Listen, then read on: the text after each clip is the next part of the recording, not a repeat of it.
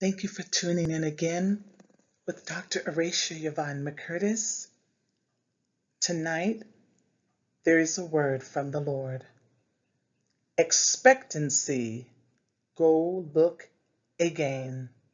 Expectancy, go look again. This will be a quick word, so don't miss it. But good morning, evening, or night, wherever you are in the world. This is your pastor, teacher, facilitator, and coach of the OYM On Your Mark, Get Set, Ready, Grow channel. Tonight there is a word from the Lord. He gave it to me short and quick, and I will give it to you just as was given to me.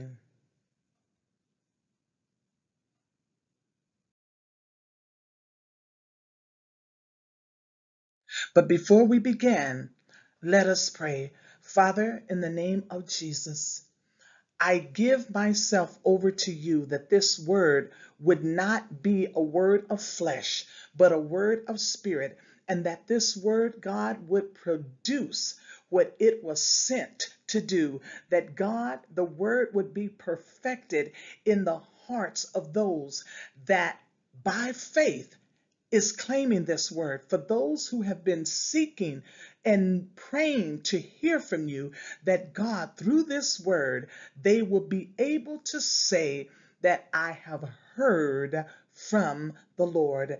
And Father, we ask this in your name. Thank you, and amen and amen. Expectancy, go look again.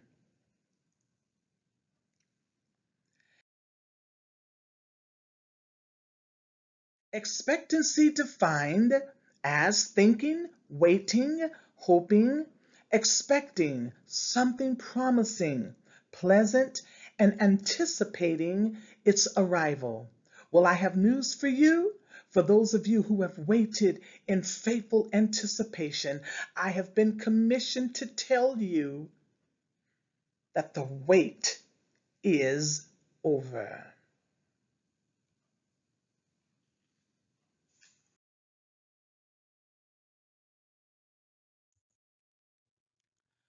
What are you believing for? You will not be a statistic.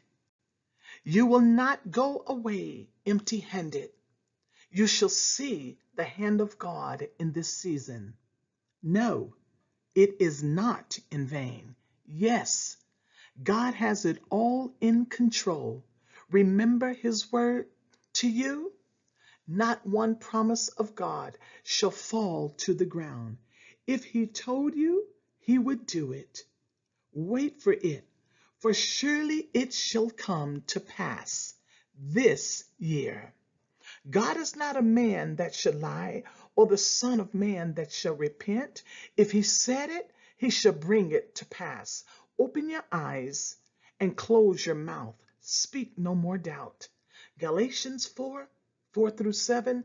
But when the fullness of time had come, expectancy, expect, and see.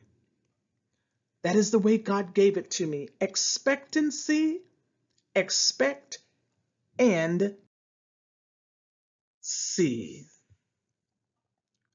How many times do we awaken from our sleep with an idea that could transform our life from being stagnant into possibility and purpose, something that could revolutionize the world, yet the idea remains dormant within, never catapulting to the point of dreaming and to brainstorming, to sketching the idea into a blueprint that is ready for creation and production and productivity. Expectancy needs the mind to connect with its purpose in order to generate an idea that will follow the steps and protocol of a prototype that will inevitably transform its creator and revolutionize the world.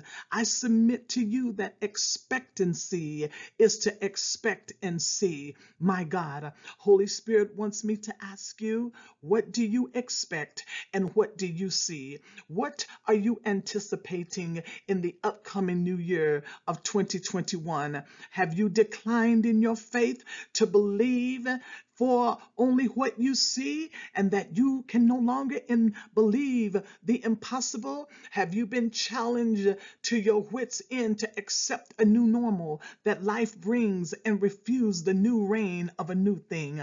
Isaiah 43:19, behold, I will do a new thing. Now it shall spring forth. Shall ye not know it? I will even make a way in the wilderness and rivers in the desert. I am speaking to those of you who have walked it out this year with Jesus in spite of the turmoil, in spite of the disaster within the streets, and the stifled mind when purpose seemed impossible because of a stay-in-place order that not only locked you in behind a door and four walls, but locked you out of an authoritative worship into a spiritual and emotional prison and a psychological and mental drought. You could not see past the apparent crisis, and your faith looked like failure, and your purpose resembled defeat. Who am I talking to? If I didn't know what I knew in the past, that God is able, I would have declined in my faith to seeing what my eyes saw, to believing what the media said and what the numbers portrayed, that there was more against us than there were for us.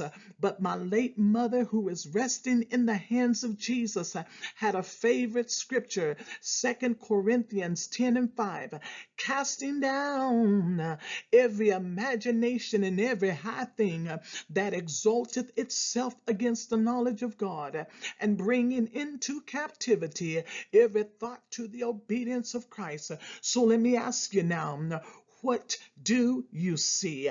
I want to link this to an idea that is going to cause you to think about it. What do you see? 1 Corinthians in the New King James Version, the 18th chapter, verse 41 through 45, it reads, Then Elijah said to Ahab, Go up, eat and drink, for there is the sound of abundance of rain. So Ahab went up to eat and drink, and Elijah went up the top of Carmel. Then he bowed down on the ground and put his face between his knees and said to his servant, Go up now, look toward the sea. So he went up and looked and said, Go again. Think, then it came to pass of the seventh time that he said, There is a cloud as small as a man's hand rising out of the sea. So he said, Go up. He said to Ahab, Prepare your chariot and go down before the rain stops you. Now it happened in the meantime that the sky became black with clouds and wind, and there was a heavy rain. Can we shout, The Lord, He is God. The Lord, He is God. It may look like the rain will not come. It looks dark. Glory to God. There's clouds, but somebody told you a storm was coming. A storm, a hurricane was in the forecast.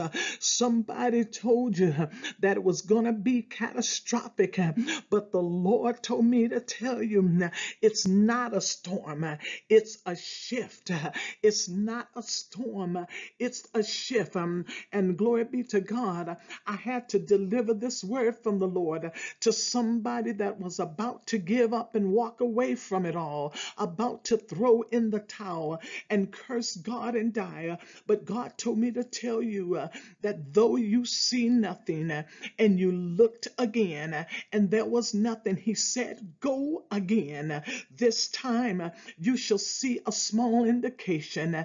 And man of God, woman of God, child of God, I see a small glimpse into your future. I am not a psychic, but I've been unctioned by Holy Spirit of God to tell you Hey, everything is going to be all right. There is a cloud as small as a man's hand rising out of the sea, and it is pointed in your direction, and you shall, by this same time within the week and on into the new year, you shall see rain, a heavy rain, and your future is about to turn around. Your future is about to turn around.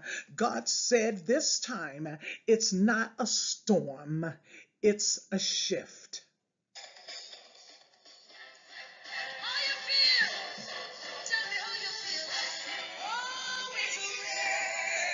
Hallelujah. All around me, I can feel it's a latter rain.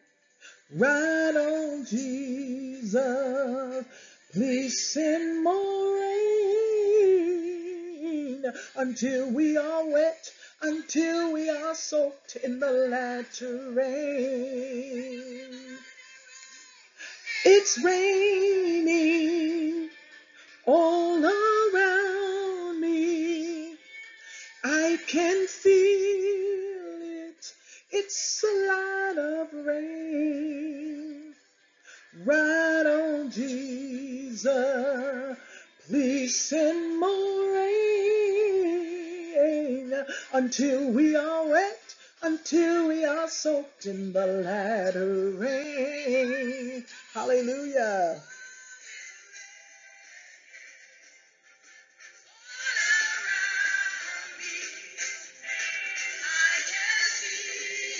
My God. Right on, Jesus. Please send the rain until we are soaked, until we are wet. My God. Well, this concludes another encounter with Dr. Oracia McCurtis and the OYM. God bless you.